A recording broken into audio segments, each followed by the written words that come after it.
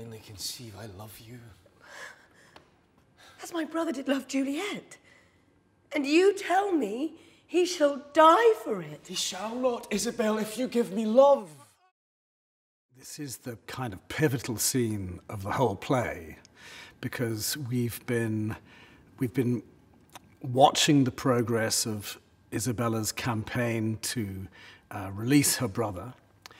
She's had one interview with Angelo, and he has asked her to come back the following morning. So this is her coming back to see whether she's changed his mind. What she doesn't know, and which we, the audience, do know, is that Angelo confesses to us that he has been really turned on by this nun, and he's become actually obsessed by her in that very short time. So as we watch the scene, we know, we're waiting for the penny to drop. We're waiting for Isabella to realize and for Angelo to articulate the fact that the deal's going to be have sex with me and I pardon your brother. We are all frail. Else let my brother die. Nay. Women are frail too. Aye. As the glasses where they view themselves, which are as easy broke as they make forms. Women, help heaven. Men their creation mar in profiting by them, nay, call us 10 times frail, for we are soft as our complexions are, and credulous to false prints. I think it well. And from this testimony of your own sex sense, I suppose we are made to be no stronger than faults may shake our frames. Let me be bold.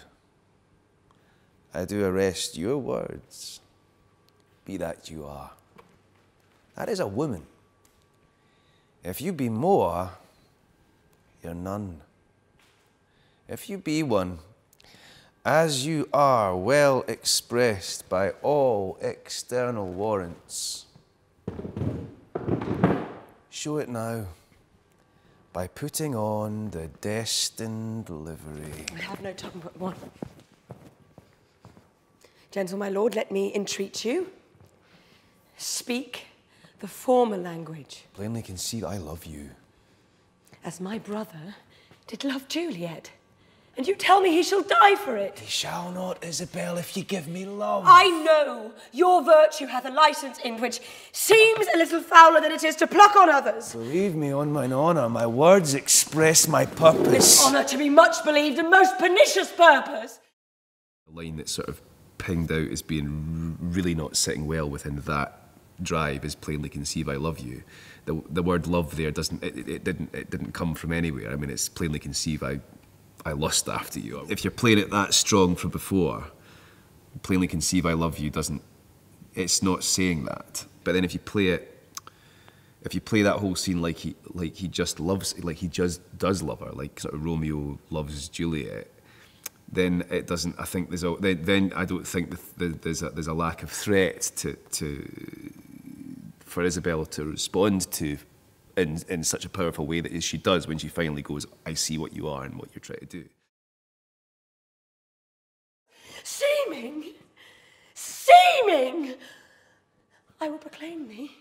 Angelo, look for it.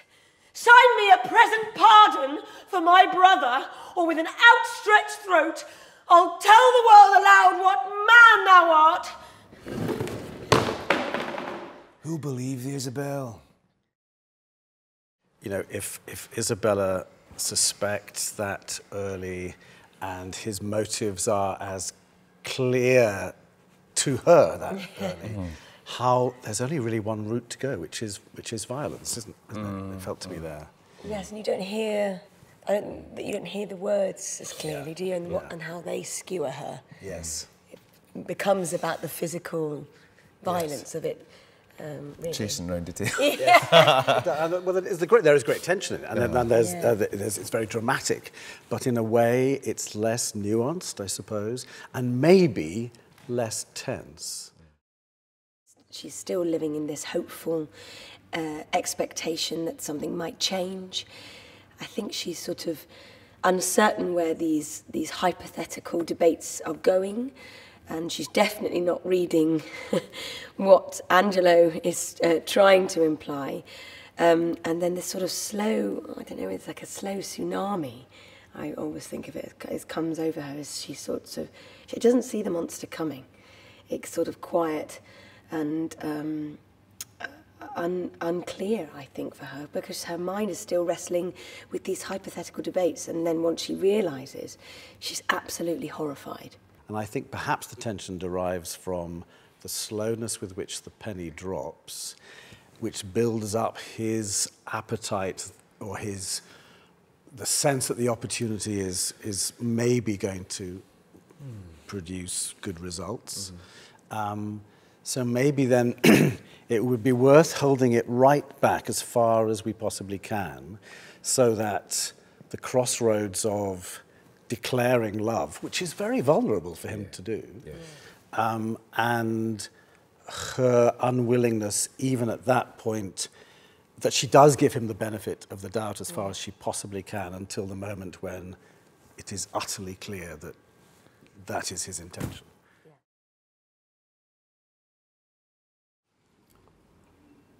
We're all frail. Else let my brother die. Nay, women are frail too. Aye.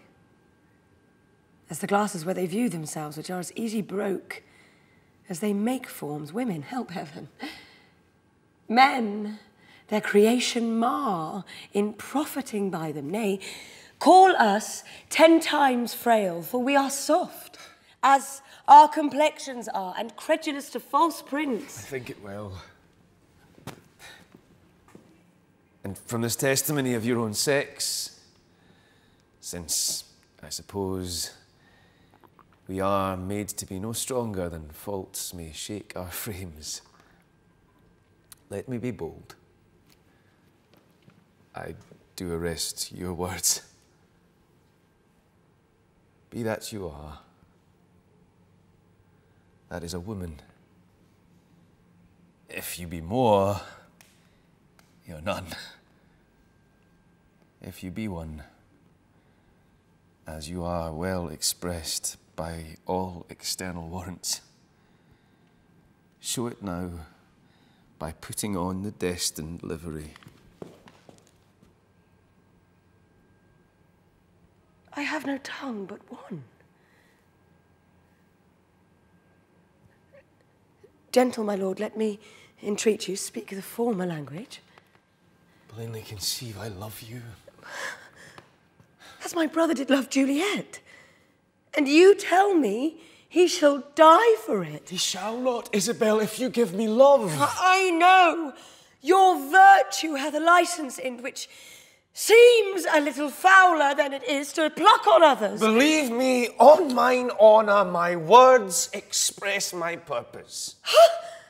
Little honour to be much believed, and most pernicious purpose. She then has a little epiphany. She decides that